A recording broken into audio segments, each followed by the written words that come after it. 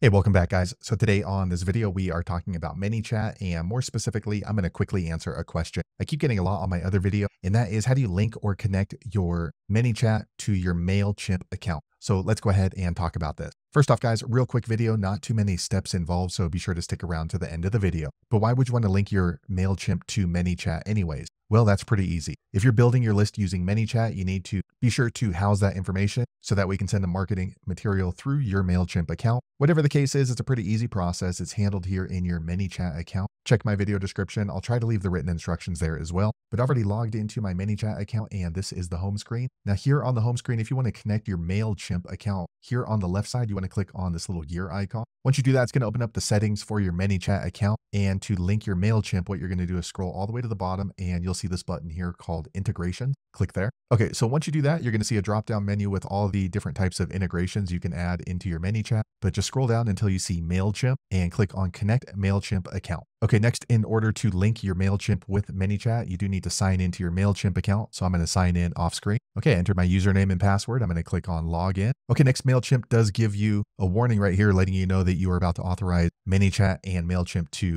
communicate. And if you're okay with that permission, click on Allow. Okay, a quick second later, the page refreshes into my ManyChat. And if we scroll down to my MailChimp account, you can see that it's now connected right here. So there you have it, guys. If you're wondering how to connect your MailChimp to your ManyChat, that's the easiest way I know how to do it. If you know an easier way, be sure to leave a comment below. Let the rest of us know how you did it. Hopefully you found that video useful. If so, click thumbs up or maybe consider subscribing to my channel, and I hope to see you on the next video. Thanks again for watching.